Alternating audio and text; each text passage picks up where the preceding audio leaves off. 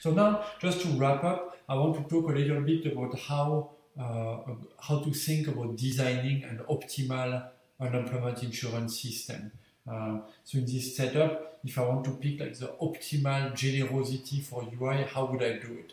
And so we know when we're thinking about optimal policy, we have to put ourselves in the shoes of a benevolent social planner, and we're trying to look at what the welfare function is like and how we can design policy to maximize that welfare function. Okay, so let's go over that here.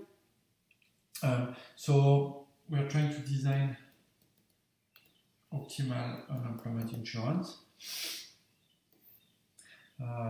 So the question is, what is the social welfare function here?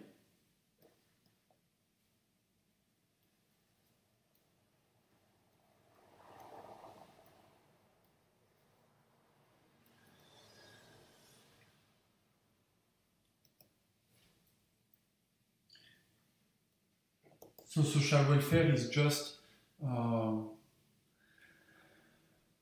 it's a sum of the utilities of all the workers that are involved here. So it's just the utility of a representative, or the expected utility of a representative worker.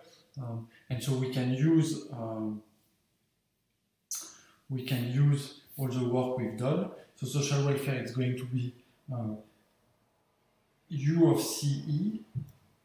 That's the utility of workers who are employed. How many workers are employed? It's going to be L, the employment rate, plus 1 minus L times U of CU. That 1 minus L is just the unemployment rate, okay? Times U of CU, that's the utility of the workers who are unemployed. And of course, all of these workers initially, they incurred search effort, which we said that this utility from search effort would be epsilon carré. So this quadratic cost is the utility of search effort, what we had called psi of E initially. Okay, so that would be social welfare, and the government tries to. So basically, the government or the social planner, let's say.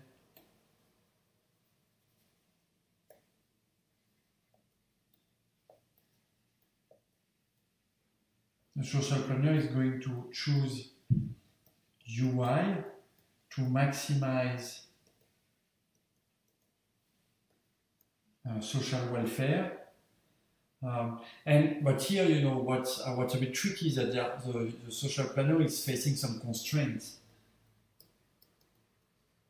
subject to the following constraints.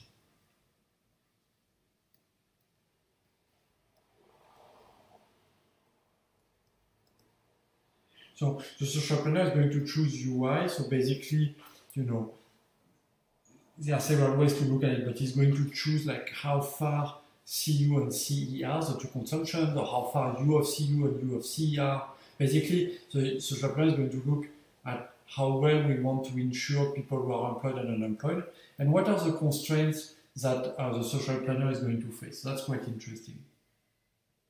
So first of all, of course, the social planner is going to face a resource constraint.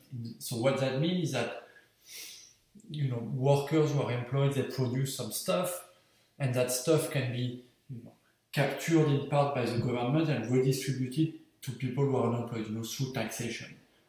But of course, the sum of what employed people consume and unemployed people consume, that can't be more than what's produced in the economy. Like the government cannot just out of thin air make up consumption.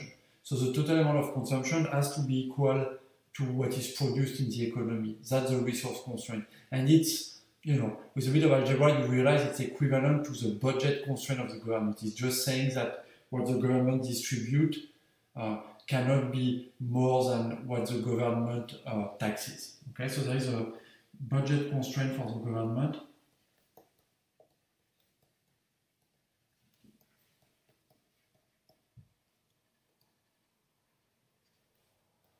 Which is in fact equivalent to the resource constraint in the economy.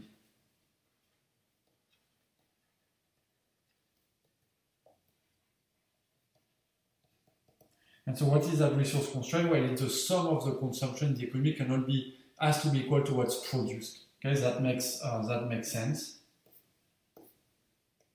So we have L times CE plus 1 minus L times CU, and all this stuff here is just total consumption. So it's the consumption of the employed worker plus the consumption of the unemployed worker. That has to be equal to what is produced, and what is produced is output. We call it Y. And you know, if you want Y, we said it was a function of the number of recruiters. So it's going to be here like A times N alpha, you know, where alpha is less than 1 or 1 depending on the shape of the production function. So, you know, the government is not able to distribute more consumption than this. So that's the first constraint. Second constraint is that, you know, I've been talking a lot about moral hazard, the fact that the government is not able to control the search effort of unemployed workers. You know, once you give them their incentives, workers are going to do whatever they want to maximize their expected utility. And so, basically, and the government has to take into account that workers are going to behave in a way that's optimal for them. So the government has to take into account workers' response.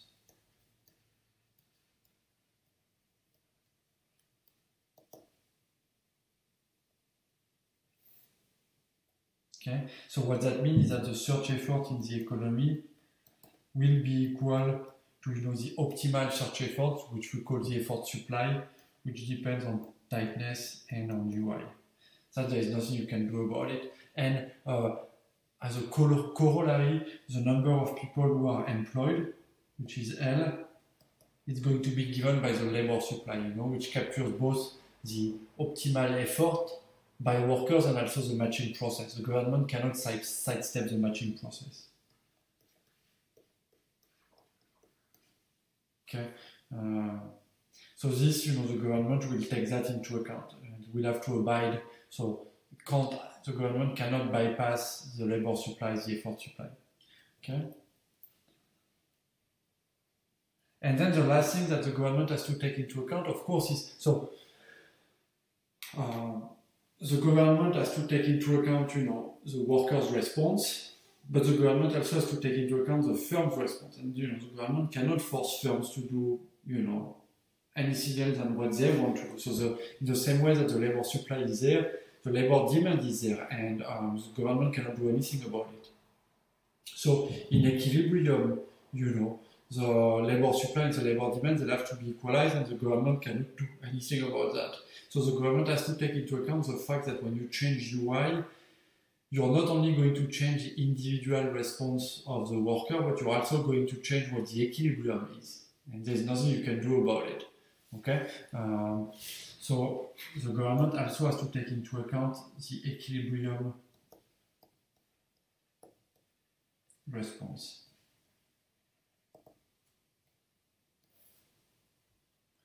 And so that means that the tightness theta would be a function theta of UI. That function theta of UI is you know, given by the equilibrium condition. You know, L d theta UI is equal to LS theta UI. So when you change UI here and here, you're going to change theta.